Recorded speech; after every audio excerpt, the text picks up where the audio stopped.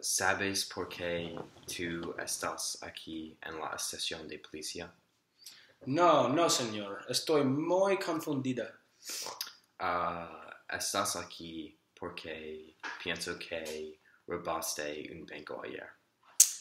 Oí sobre el robo de banco grande. Creemos que tú participaste en el crimen.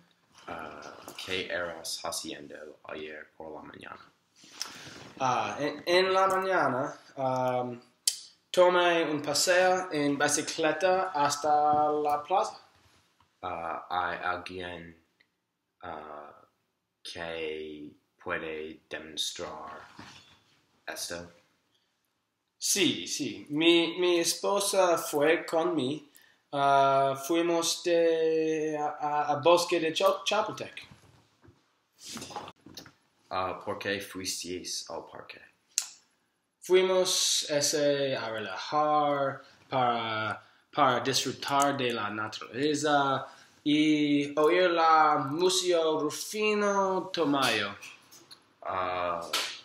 ¿Fuiste a cualquier lugar en el parque donde una otra persona te vio? Yo no sé. Sí. Compramos café cerca de la puente. La cajera allí saben nuestros ambos. Tenemos un testigo quien te vio en el metro al mediodía. ¿Puedes explicar este? Oh, sí, por supuesto. Tomemos a metro a la Tianguis para oír la cultura de aztecas.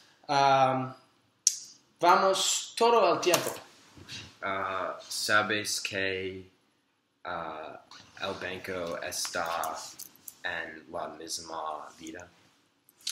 No sabe que. Dije todos los lugares que mi esposa y me vamos ayer. No puedo ser el ladrón. Hay no modo.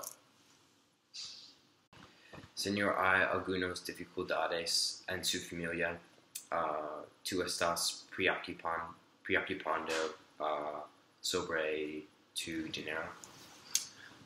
Sí, mi esposa fue despedida recientemente, pero somos una familia honrada y trabajadora. No somos criminales.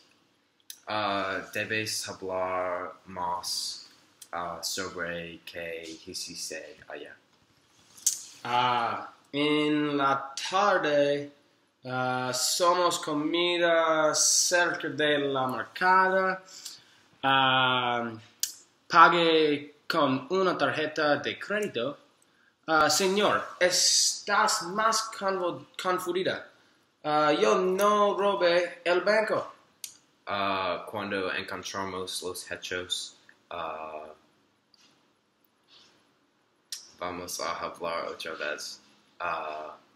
Pero ahora puedes irte. Finalmente. Gracias, tengas un buen día.